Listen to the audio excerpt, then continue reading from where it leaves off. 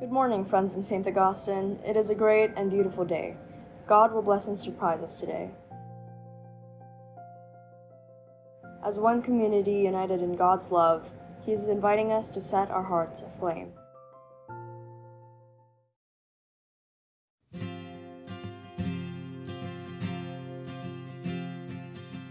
Let us make the sign of our salvation.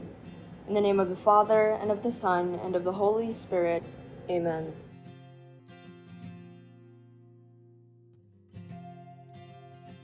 A reading from the Holy Gospel according to Luke. At the time, John summoned 2 of his disciples and sent them to the Lord to ask, "Are you the one who is to come, or should we look for another?" When the men came to the Lord, they said, "John the Baptist has sent us to you to ask, 'Are you the one who is to come, or should we look for another?'" At the time, Jesus cured many of their diseases, sufferings, and evil spirits. He also granted sight to the many who were blind. And Jesus said to them in reply, "Go and tell John what you have seen and heard. The blind regain their sight, the lame walk, lepers are cleansed, the deaf hear, the dead are raised, the poor have the good news proclaimed to them, and blessed is the one who takes no offense at me."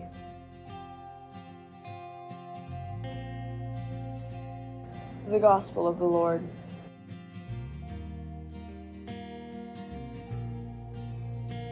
Reflection. Jesus is perfectly direct and honest. In fact, he obviously speaks nothing but pure truth. The hard part is that at times the truth can hurt. We can go through life thinking that we are healthy and well, spiritually speaking, and as a result, we can tend to think that we do not need the truth Jesus came to preach. In that case, we are confronted with our sin of any truth we struggle with. We can be offended by Christ. Reflect today upon how completely open you are to the full truth of the gospel. Are you ready and willing to listen to everything Jesus proclaims? Are you ready and willing to accept the full gospel in your life? Let the Advent be a time when you deepen your resolve to listen and heed all that our Lord wants to say to you. And if you see yourself offended in any way, know that the area of offense is most likely the area you need to work on the most.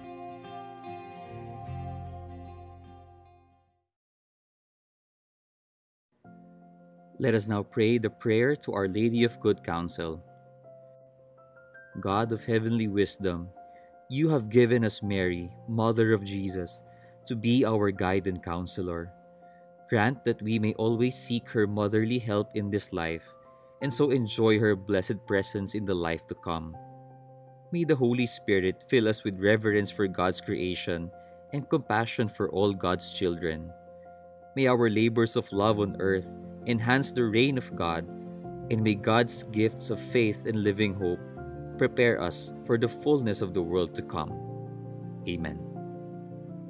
Our Mother of Good Counsel, Saint Monica, Saint Augustine, Lord, you have made us for yourself, and our hearts are restless until they rest in you. In the name of the Father, and of the Son, and of the Holy Spirit. Amen.